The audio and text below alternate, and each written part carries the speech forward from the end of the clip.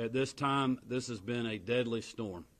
We've had 11 confirmed fatalities. I would ask all Georgians, like the Kemp family's doing, to keep these folks and these communities in your thoughts and prayers. We know that one of those was a first responder.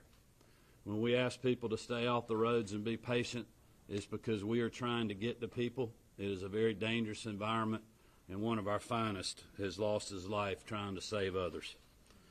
We're also trying to get to multiple structures right now that we know have individuals inside that we're unable to communicate with. We'll have to literally cut our way into situations like this.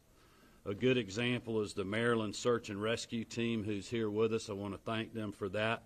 In Valdosta have identified 115 structures that are heavily damaged that we know there are multiple people trapped inside.